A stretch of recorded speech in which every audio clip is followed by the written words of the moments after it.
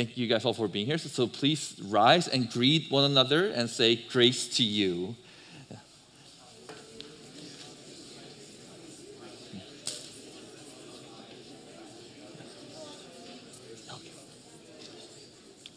All right, and please do remain standing for the reading of God's word. The scripture reading for today is from Philippians chapter 4, verses 21 to 23. Please read with me. Greet every saint in Christ Jesus. The brothers who are with me greet you. All the saints greet you, especially those of Caesar's household. The grace of the Lord Jesus Christ be with your spirit. This is a word of the Lord. Thanks be to God.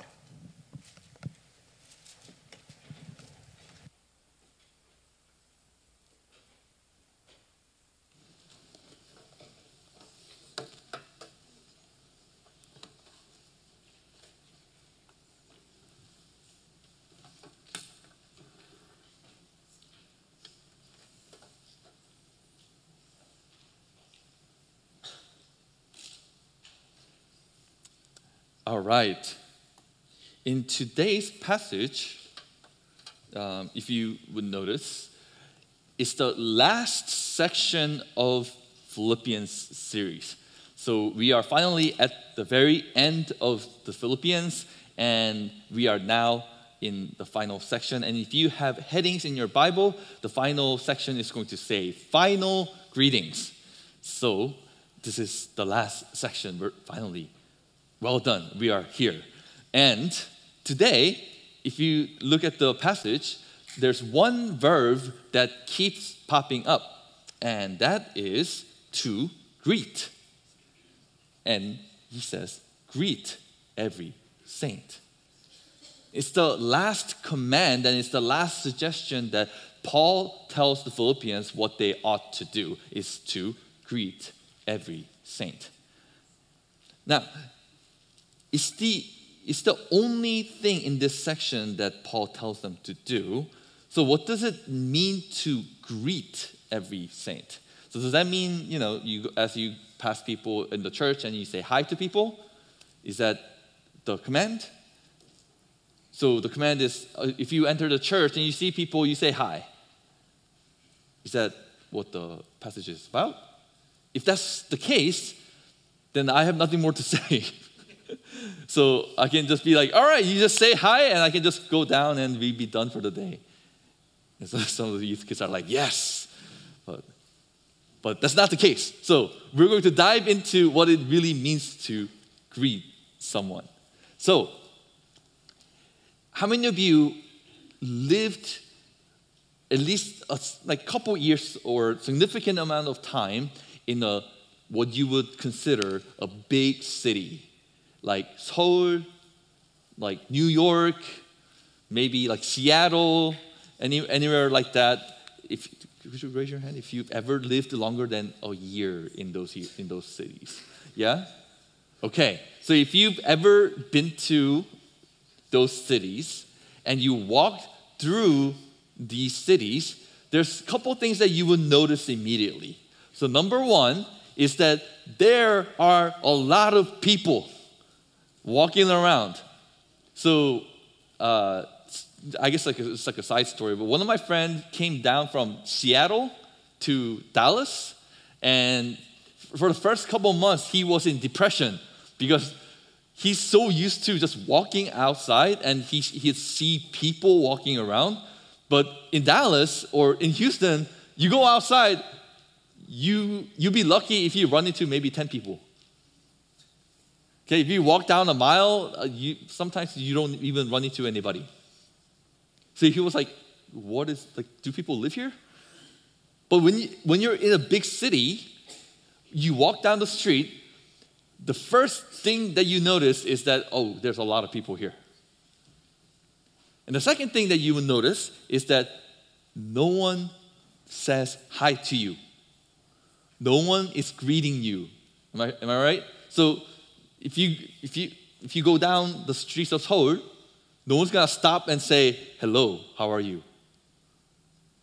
If you go down the streets of New York, no one's going to be like, no one's going to even want to meet eyes with you, and they'll just pass by you. The only people who want to lock eyes with you are people who want you to spend money. Okay, so that's why if someone's looking at you in the middle of the street in New York, you're like, or you constantly look at your watch and constantly look at your phone. On the other hand, how many of you grew up in what you would consider small town? Raise your hand. Can I see it? Right, small town? No? Okay. No one is from small town. Okay, if you're from a small town, you go outside, you walk, and you can walk across the entire town in maybe 20 minutes. Okay? And you would run into maybe like 5 people. And every time someone comes across from you, and you can feel them trying to lock eyes with you. They're like looking at you. So if you look up, you'll lock eyes with them. And if you do, and if you don't say hi, now it's awkward. Okay? So there are occasions where, I don't know if you've ever had this experience. Probably if you live in a neighborhood with a trail, if you walk on a trail and you see people walking around, if you lock eyes with them and you don't say hi, it's really awkward. Right? So if you don't want to say hi, if you don't want to greet them, you, again, keep looking at your phone, keep looking at your watch, or look somewhere else, as if you don't notice them. But either way, I think we can all agree in some sense that you greeting having a nice friendly greetings with each other, saying, hey, how are you? Or you just say hi, it's like, good morning, or whatever it may be, is nicer than you just ignoring each other. Is that right? I think we can all agree on that. But why? If you live in a city, there's millions of people around you. So even if you thought it'd be nice to, greet someone, how many of those people are you going to greet? You probably run into maybe hundreds, if not thousands of people at a time. But if you live in a small town, again, you'll probably agree that it's nice to say hi. But what if it's someone that you've never met, or what if it's someone that you feel like they look weird, or they somehow they look like somehow you don't want to associate with them?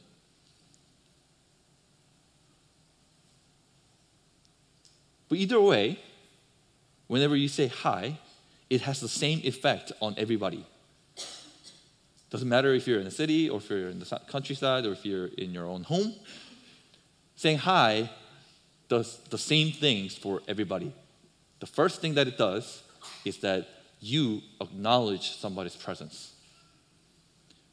You acknowledge that you're saying, by saying hi, you're saying, I know you're there. I acknowledge that you are there. And number 2, the second thing that it does, your greetings is a gateway of building relationships.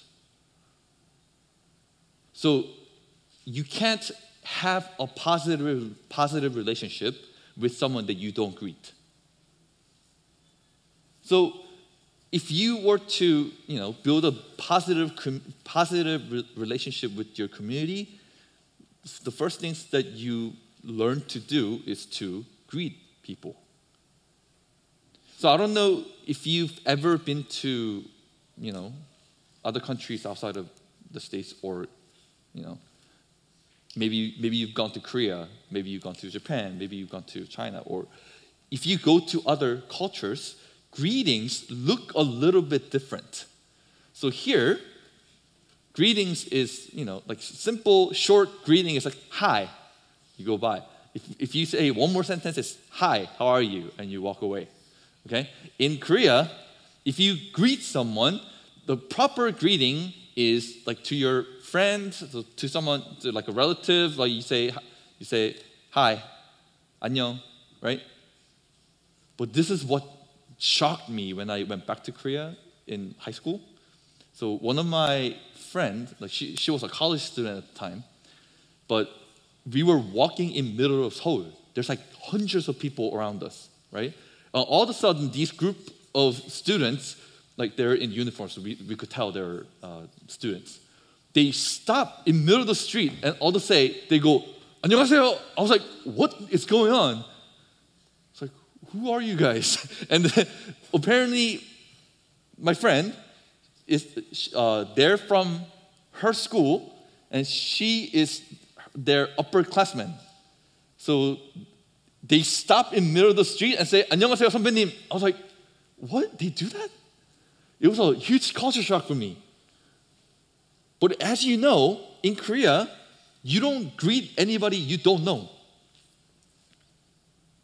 But if you know them, you have to greet like with a proper greeting, right? But if you come here from Korea, the greetings here is kind of awkward. So one of my first memories coming over from Korea is I was walking to school, I think. I was walking to school, and this old lady turned to me and said, "Hi, how are you?" And she walked away. But if you learned English in Korea, the first things that you learn is when someone says, "Hi, how are you?" to you, you say, "Hi, how are you?" back. So she said, "Hi, how are you?" And she walked away, right? I stopped, and I turned, I was like, "Hi." And then by the time I was about to say, "How are you?" she already walked away. So I was like, what just happened? This happened over and over and over again, like a whole bunch of times. So at the time, I was like, why are they ignoring me? Like eventually I learned, it's just their way of greeting people on the street. So the way you greet is different for everyone. But again, the effect is the same. Like you're acknowledging that someone's there. And eventually, if you want to have a conversation and you want to build a relationship with them, and on top of that, a positive relationship with them, that's how you open up the conversation. You greet them.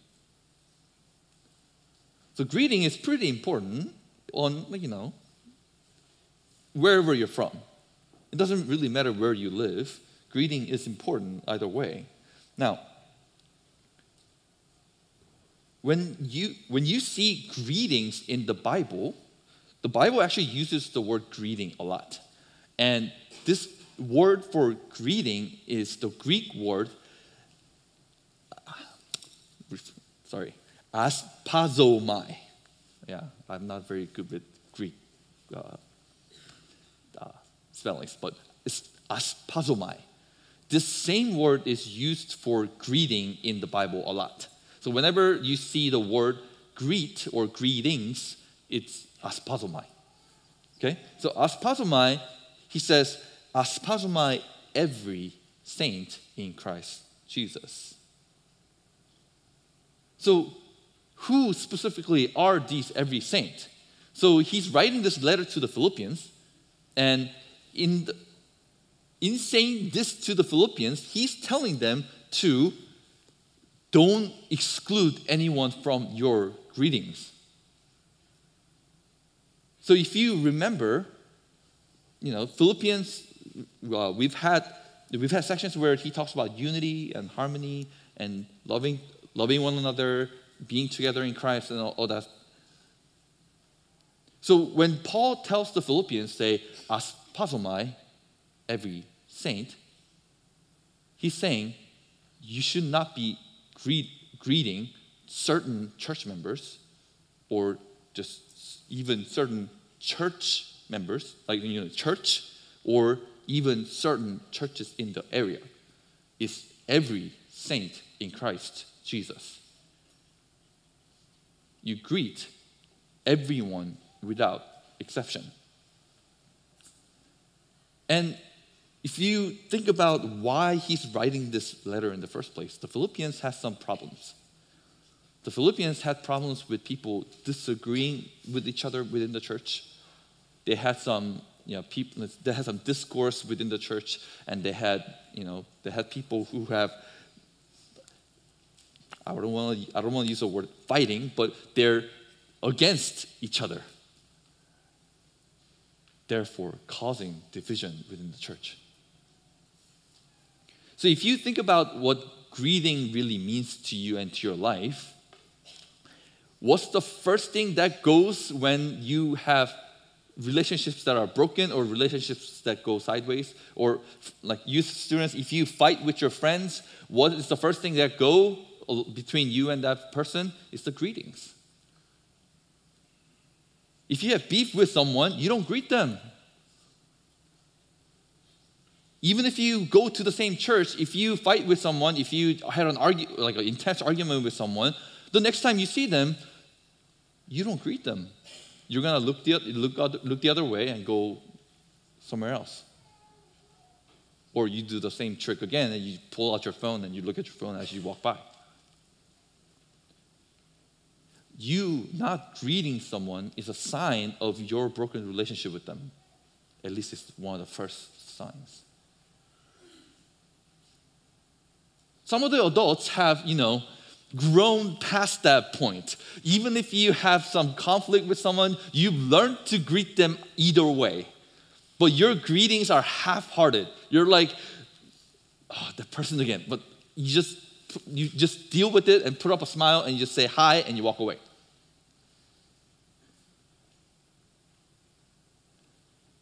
Greetings is the gateway to a positive relationship, but at the same time, it shows you the absence of greeting means the broken relationship between you have with someone. So this call to greet he's pointing the Philippians to, as a reminder, to devote themselves to unity and harmony. Because if you picture a church where people don't greet each other, that is not a picture that you would think of when you think of a church united, church in harmony. The picture that you would have of a church that is united and harmonious is that you have people within the church that greet one another, that acknowledge one another, that care for one another. So your greetings are not half-hearted, but your greetings are sincere. Your prayers for them are sincere. Your relationship with them are sincere. So when Paul tells the Philippians, greet one another, aspasomai, every saint in Christ, he's telling them, look, you have to be united and devoted to being a united church and having harmony amongst you.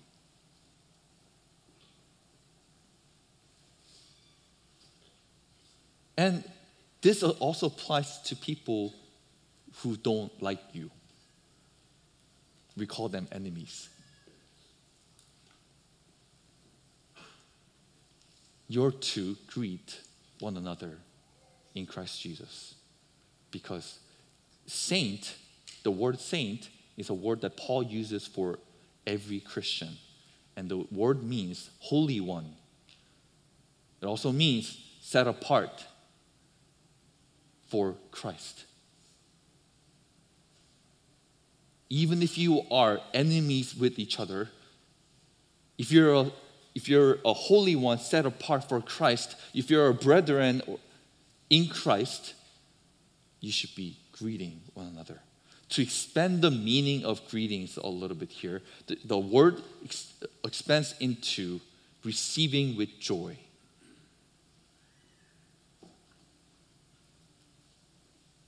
Caring for one another. So you are to care for even your enemies. You are to greet even your enemies. You are to receive even your enemies with joy. Now, this, with this teaching, one of Jesus' teaching comes to mind.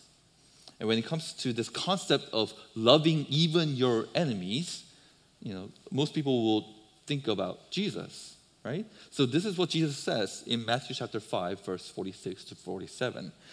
For if you love those who love you, what reward do you have? Do not even the tax collectors do the same? If you greet only your brothers, what more are you doing than others? Do not even the Gentiles do the same? And the word that Jesus uses here to greet your brother is aspasomai. Even Gentiles, even people who don't believe in Jesus, even people who don't believe in God, even people who are enemies of God, still greet their own brothers. AKA, they still greet people that they like.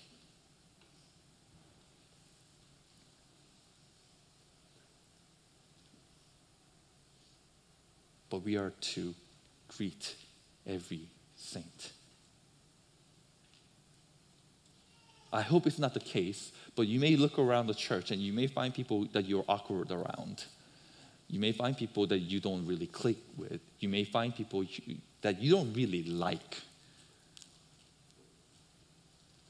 But the reason why we ought to greet them is not because they're a great person. It's not because you're a great person. But Jesus is the great one who died for all of us.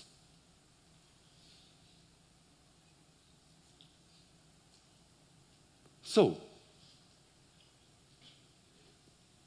as Paul tells them to greet every saint, you might be thinking, maybe the Philippians thought the same thing. You might be thinking, this is pretty hard. Actually, if not impossible. This is a really, really difficult thing to do. It's simple. In our English phrase, it's easier said than done. It's really easy to say, greet everybody. But in practice, this is actually a really difficult thing to do.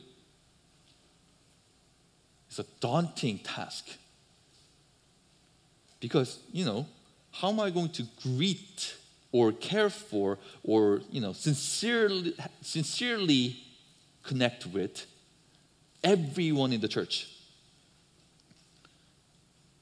From the moment you walk from here to the gym for lunch, like in about 30 minutes or so, on your way, you're going to encounter at least 100 people. How am I going to greet and care for all of them?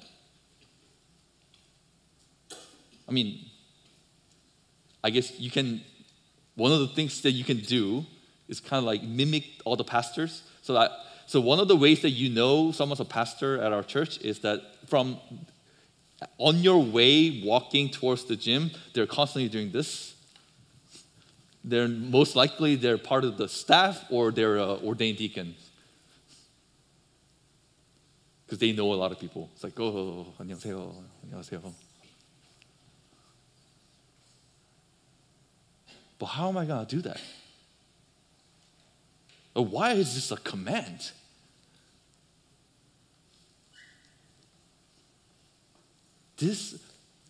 I don't want you to think this is a legalistic rule where if you don't do this, if you don't say hi to everybody around you, then you are, sinning against God. But at the same time, it's because we are a saint. We are the holy ones. We are the set apart ones for Christ that we ought to do this. It's the right thing for us to continue striving for.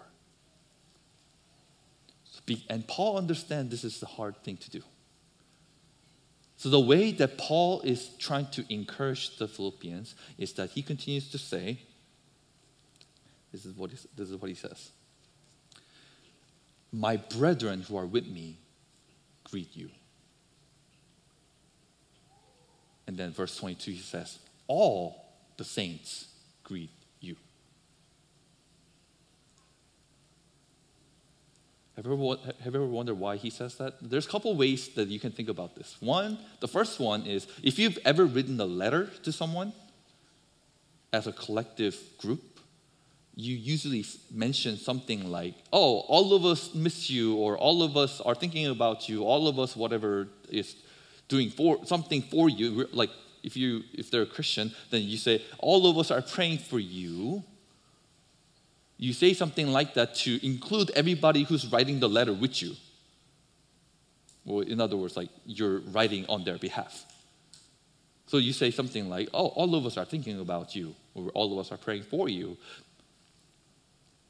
But this is this is pretty interesting, because the first sentence, my brethren who are with me, greet you. You can think of that one as, what I just said. It's like Paul is collectively saying, we all greet you. But the second part is, all the saints greet you. And the interesting part about Philippians is that he adds, especially those of Caesar's household. Who is Caesar's household? So before we get to the Caesar's household part, all the saints greet you. What does that mean?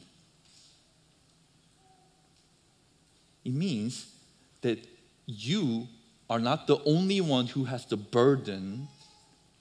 You are not the only one who is called to greet every saint.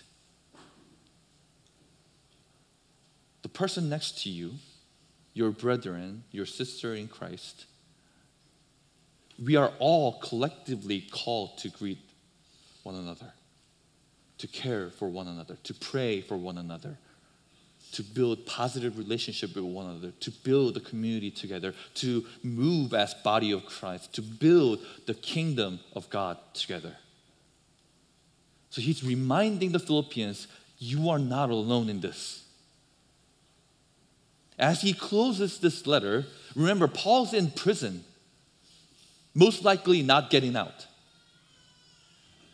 And the last thing that he says is to remind the Philippians to greet every saint. And at the same time, he's telling them, all the saints greet you.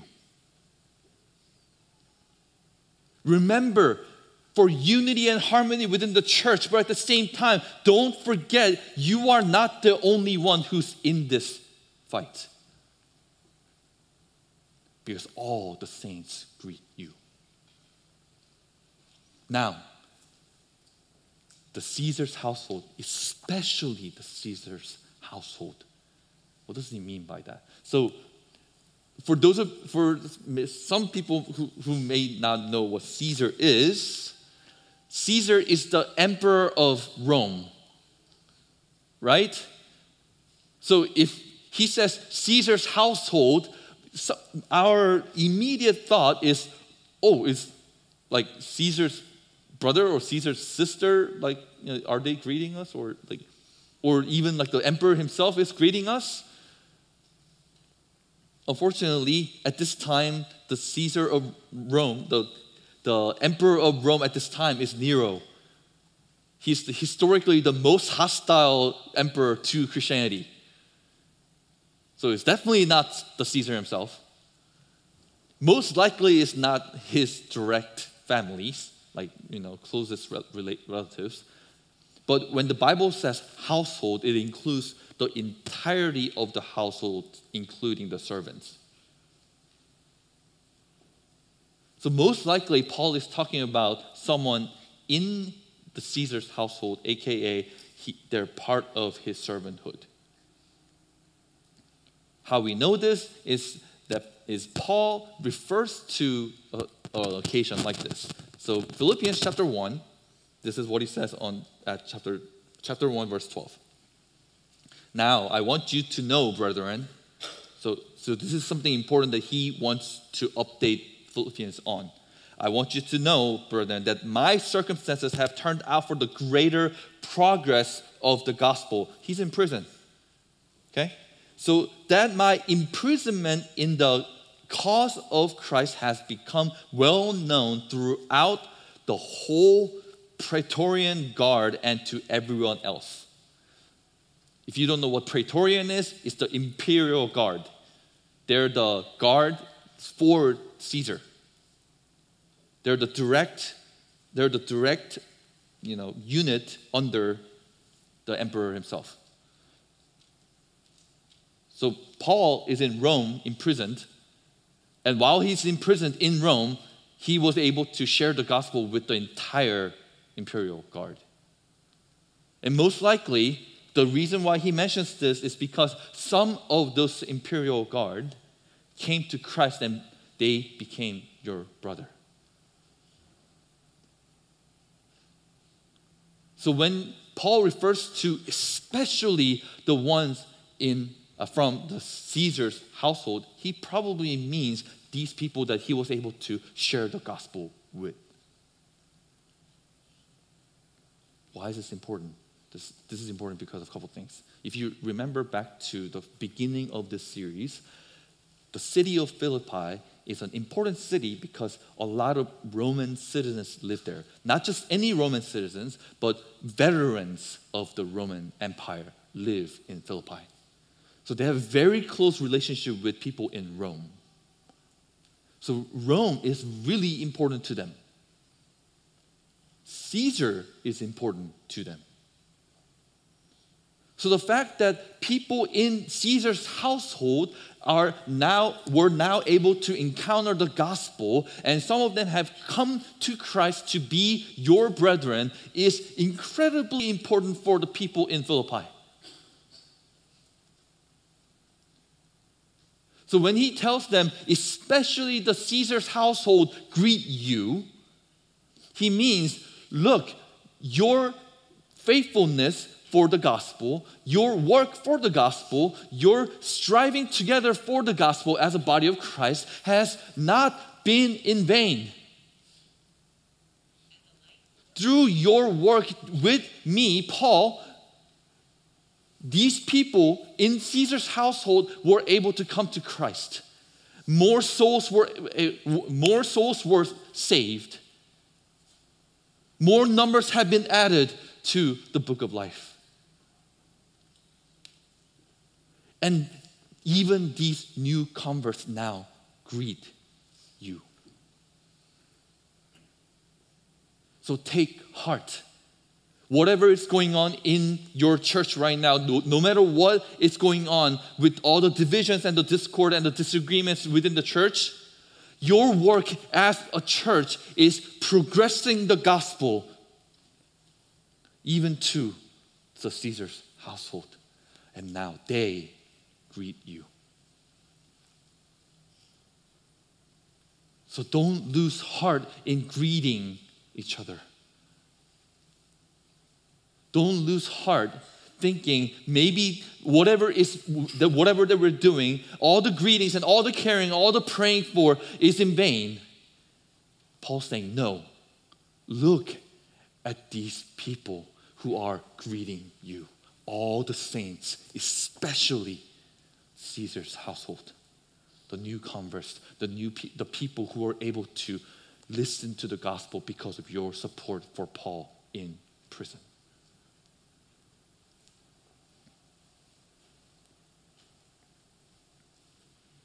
How is this all possible? How is it that the supplies that Philippians sent to Paul, the prayers that they had with Paul, were so effective? How is it that we are able to achieve unity and harmony within the church? How is it that we are able to greet one another even when we don't like each other? How is it that we are able to receive strength from the one who saves us so that we can do all things? How is it that we are able to do all the things that Paul has claimed that he's able to do and the Philippians are able to do in this letter? And he declares all of this to grace of Christ Jesus. That's why he ends the letter with, may the grace of Christ Jesus be with your spirit. He opens and closes every single one of his letters like this. he always says in the beginning of the letter, to you, to whomever, be grace of Christ Jesus. And he ends with, may grace of Christ Jesus be with you. Everything that we do, everything that we talk about, everything that we're called to do, everything that we are told we ought to do is literally not possible if not for grace of Jesus. Because what motivation do you have to love on your enemies? What motivation do you have to pray for people who are 100,000 miles away? I don't know if that's possible, but what motivation do you have to pray for the one that you just fought with yesterday? What motivation do you have to greet every saint around the world? What motivation do you have to give up your resources to build the kingdom of God around the world? What motivation would you have to go on mission trips? What motivation would you have to share gospel with the person next to you if not for Jesus Christ and his grace upon us? That's why he says, as he opens the letter, grace to you. Everything that he includes in this letter is grace to you. And now as he leaves, as he closes, as he does outro for this letter, he says, grace be with you. So that as you leave this letter, as you finish this letter, may grace be with you for now and forevermore. So that you may live in his grace. Be reminded of the undeserving grace that we have received. So that you may be reminded of the undeserved love you have received, undeserving greetings and the cares and the prayers that you received, so that you might be able to pray, care, and greet one another.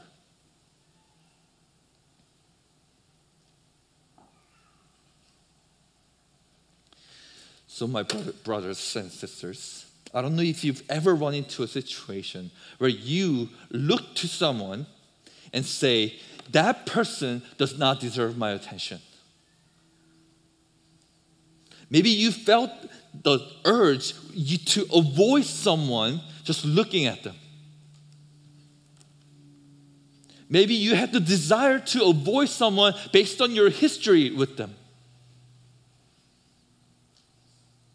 But because of the grace of Christ Jesus that you received, because of grace of Christ Jesus that is with you,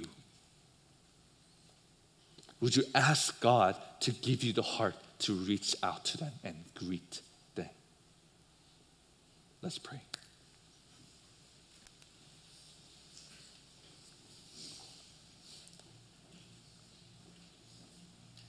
Heavenly Father, oh, how hard it is for us to overcome our own emotions, to overcome our own problems, to look beyond ourselves, to greet one another. How difficult it is for us to look over all the conflicts, look over all the discord and the disagreements, so that we may greet those who do not like us. So Lord, would you remind us daily, would you remind us every moment in our lives of your grace? How you have come, died for us, and rose again for us, even while we were your enemies.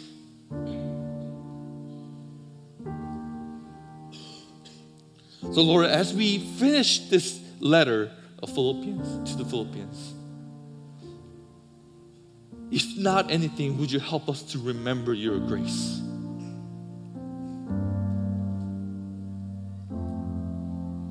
So that in everything that we do, we may reflect what you have done for us.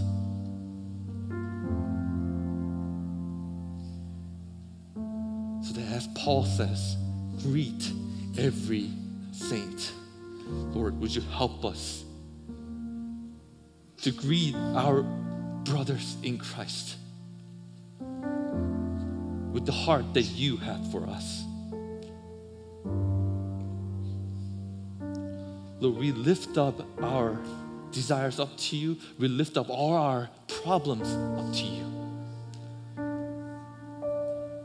So that beyond all of that, we may be able to greet one another and show the world that we are your sons and daughters. In Jesus' name I pray.